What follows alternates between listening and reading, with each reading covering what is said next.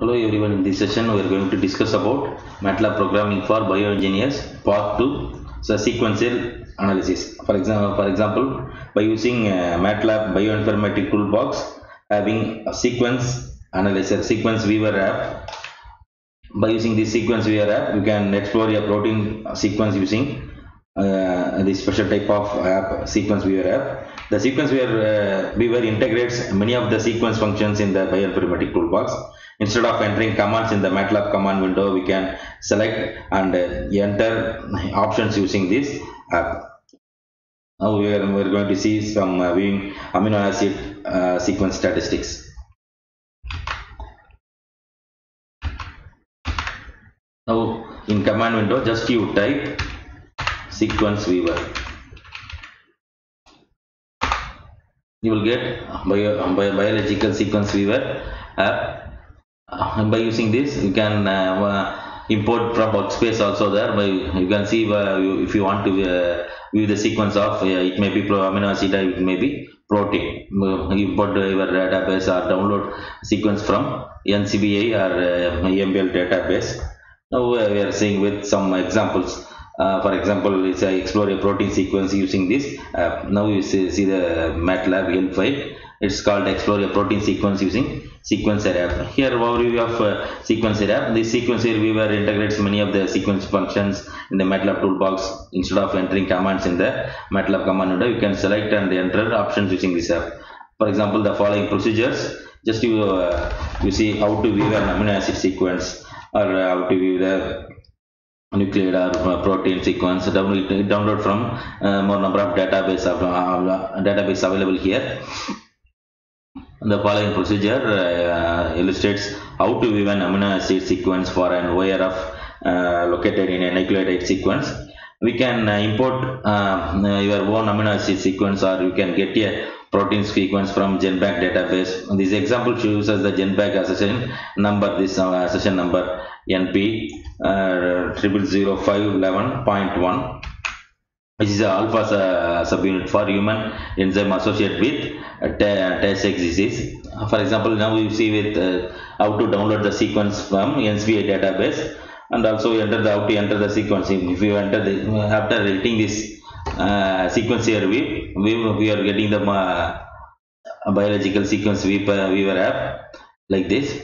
Now what you do is go to file, download sequence from NCBI, download the sequence from NCBI. Dialog box is open. This dialog box will open.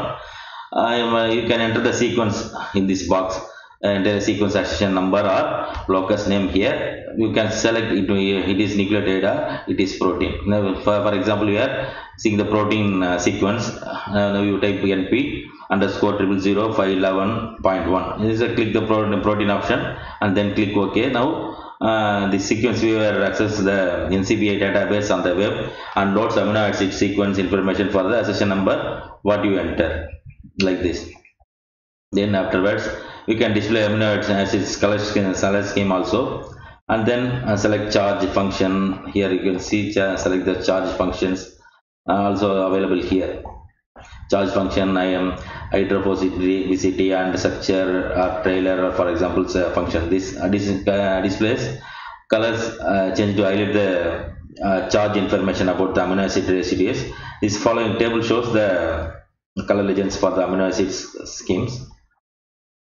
Now we can let's see how to get from web. Again, first you download sequence from NCBI database. Just you select. Now I choose this sequence accession number. It is protein, so I selected protein. It takes some more time to download the particular scheme. Now it's downloaded. Now we got the accession number, corresponding accession number exo, samidase and pro protein. There is a Homo sapiens. Here we can see what is the amino acid count, A and B is there, and then features also there. Here what is this is the sequence of this corresponding accession number. This is features, what is the source and protein, These are the details available here. Here this is a command, this is a locus and number and keywords references authors and where it is taken and title of this also is available here. Now we can see a lot of options are available here. This is now you can get the genetic plot and protein plot.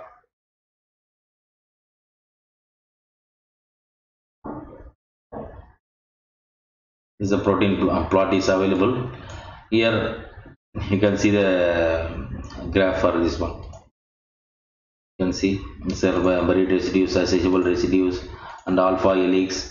There man and some more sequence other. Also you can see the amino acid composition. Within the second you can analyze the sequence. There is no programming knowledge, no knowledge about MATLAB. Any biomedical engineers, you can see the protein plot for more number of properties. Here you can see SPLTC and what you want hydrophobicity. Here Hoppen Woods method and Guy method, Jenin method. Here you can also see the molecular weight diagram. These things are available with this interactive sequence viewer app in MATLAB Bioinformatics Toolbox. TFA retentions, all the things here. Also you can import the sequence from workspace also there. For example, we are another protein not from your database NCBI or any other GenBank. You can also import from workspace also. There is a protein plot. Here this is color scheme also there.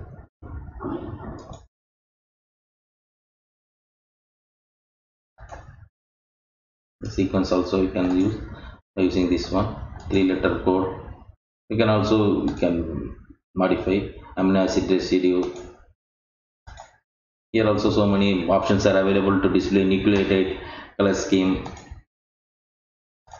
and amino acids color scheme and amino acid residue display. In this manner also you can get, you can see this one. In this manner we can see the display colors changes to highlight the charge information about amino acid residue. Also we can use this app. You can plot the graph, plot the protein plot. You can analyze.